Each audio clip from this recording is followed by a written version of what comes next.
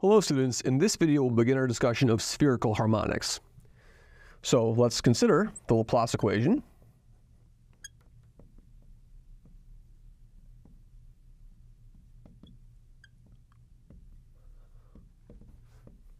Which is Laplacian of u is equal to 0, right? And we're going to write the Laplacian in spherical coordinates. Write this equation in spherical coordinates.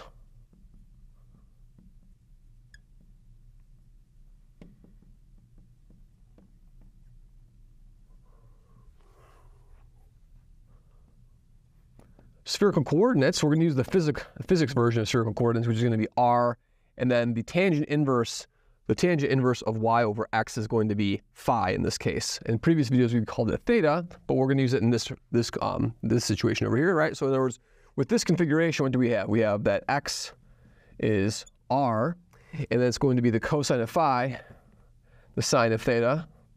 Y is going to be r, the sine of phi, the sine of theta. And z is going to be r, the cosine of theta. And then what happens in spherical coordinates is that we'll link to the previous video, but our Laplacian of u equals 0 is equivalent to saying that u r r plus 1 over 2 over r u r plus 1 over r squared sine theta d by d theta of sine theta d by d theta of u, and then plus 1 over r squared sine squared theta, and then u phi phi, like so. That's the Laplacian, and this is going to be equal to 0, right? And so now what we're going to do is we're going to separate variables. So we're going to write our solution in the following form. So separate variables.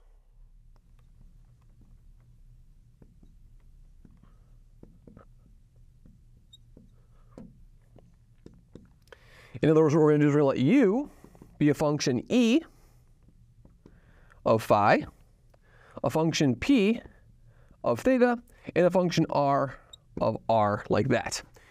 And so we're going to seek solutions of this form, right? And so if we plug them into the Laplace equation, and the first thing we do actually is if we notice we can just multiply by r squared over here. So if I multiply by r squared, I can get rid of this, turn that into an r squared, and then turn this into a what? And then turn this into a 2r to put it into self-symmetric form, okay? So that's what we'll do. And so what will we have over here? So our equation, so this is going to be all these things. These are going to be my r terms over here. These are going to be my theta terms over here. And these are going to be my phi terms over here with the theta, right?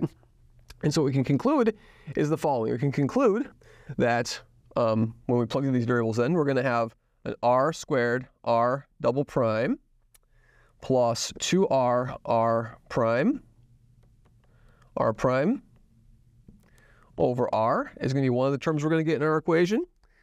Then we're going to have a what? Then we're going to have a plus 1 over sine theta.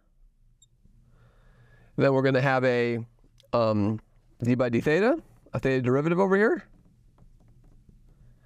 And then a what? Then a sine of theta.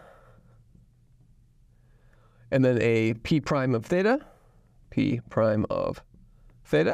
like that. That's going to be over p. And then these terms over here are just going to be what? Plus 1 over sine squared theta, and then e double prime of phi over e of phi is equal to 0, right? So that's what we're going to do. We separate these things, okay? So we've separated the variables now. And so now the key behind this is that now we have 3 variables. So I have the sum of 3 variables of different independent variables being equal to 0. So some of these things have to be constant, right? So by separating the separation constant, which is consistent, is the following. We can set e double prime using the periodicity of the function e over e of phi to be negative m squared. And then what we'll have is we're going to set this thing over here to be equal to n times n plus 1 for just a convenient choice of eigenvalues. R double prime plus 2r r prime over r is equal to n times n plus 1.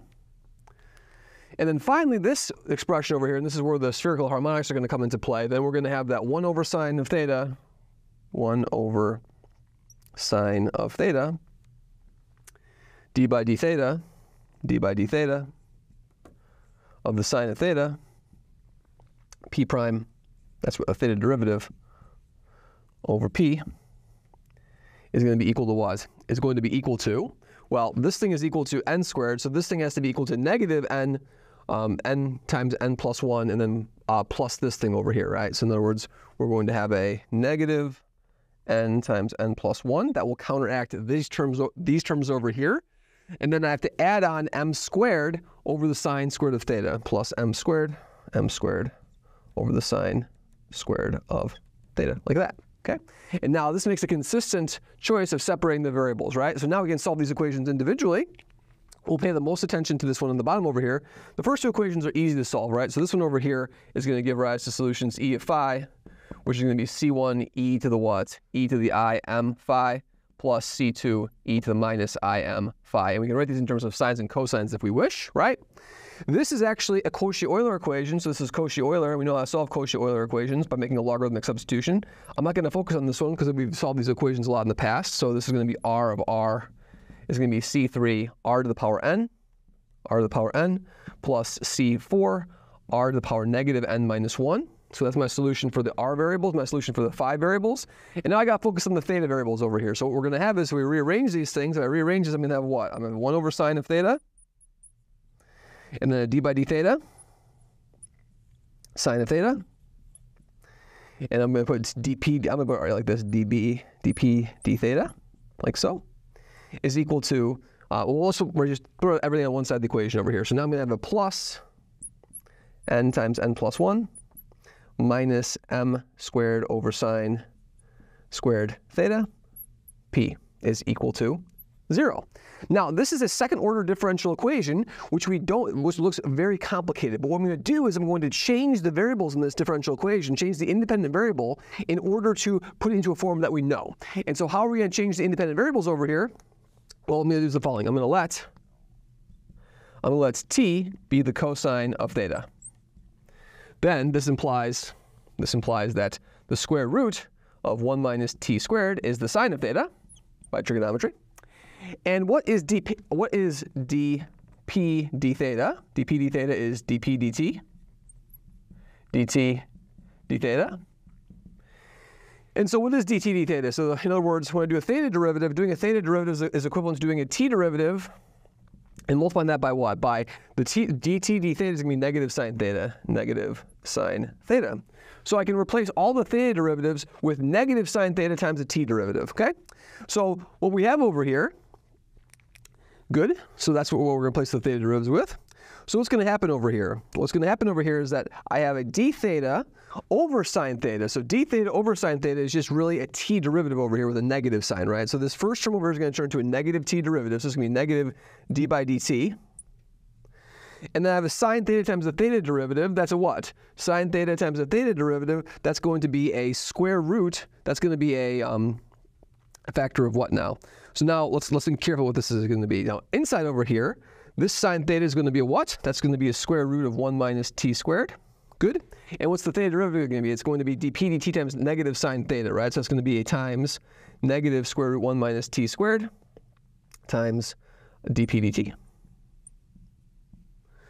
And then plus what? Plus n times n plus 1 minus m squared over 1 minus t squared times p is equal to 0. Okay? And so all total, these negative signs cancel out, right? And then you just have what? Then you just have this equation over here. So this whole thing totals out to what? This is going to turn into a just factor of 1 minus t squared. And so our differential equation now becomes the following. It becomes a 1 minus t squared p double prime of t minus 2t p prime of t plus n times n plus 1 minus m squared over 1 minus t squared. P is equal to 0. And this is just the associated Legendre equation. This is the associated Legendre equation.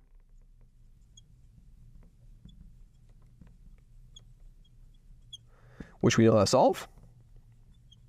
The solution is just going to be Pn for the Legendre polynomials with an order of m, Pm of t like that. That's going to be the associated Legendre equation. So the solution to this equation over here, we get a solution of Pmt, and that's going to be this t is really replaced with cosine theta. So our overall solution to our equation, so our u of r theta and phi is going to be c1 e to the I m phi plus c2 e to the minus I m phi. and then what? And then C3 r to the n plus C4 r to the negative n minus 1, and then times these spherical harmonics, P, N, M, and what's T? T is the cosine of theta, right? Cosine of theta, right? And of course, I can get a secondary solution. We're putting a negative M in there, right? But we won't worry about the negative M in this case because I'm just going to focus on particular things over here.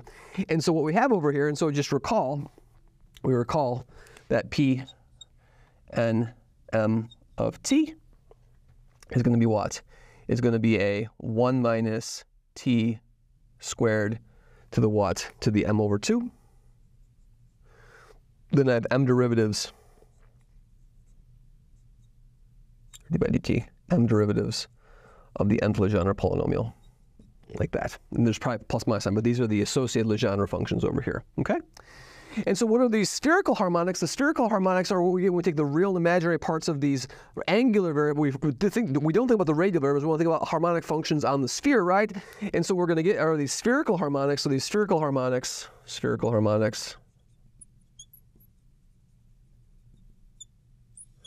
are really just what? Are really just cosine of m phi, or sine of m phi times P n m cosine theta, or the sine of m phi times P n m of cosine theta. Those are our spherical harmonics, right? And so these are the eigenvalues. So in other words, what you can show for these spherical harmonics over here is you can show that these functions are called y n m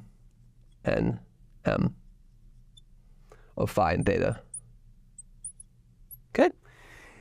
And of course, what we can show actually is we can show the following, that if we look at r squared Laplacian of these spherical harmonics, y n m, what we get is we get negative n times n plus 1 y n m. So in other words, these spherical harmonics are the eigenvalues, are the eigenfunctions of the Laplace operator when we restrict to the situation where we don't have any radial dependence. So these are the functions which are harmonic on the sphere, right? So we restrict to a sphere. These functions, these y and m, these spherical harmonics are the solutions of the Laplace, are the solutions and the eigenfunctions of the Laplace problem. They come up all the time when we're studying problems in statistical mechanics, in quantum mechanics, because the Schrodinger equation involves the Laplacian. So when you're looking for angular solutions, the angular part of solutions to the Schrodinger equation, these spherical harmonics arise naturally in that study, and they also arise in a wide variety of different contexts too. Whenever there's a spherical symmetry in a problem that involves the Laplacian, these spherical harmonics play an essential role in understanding the analysis. Thank you very much.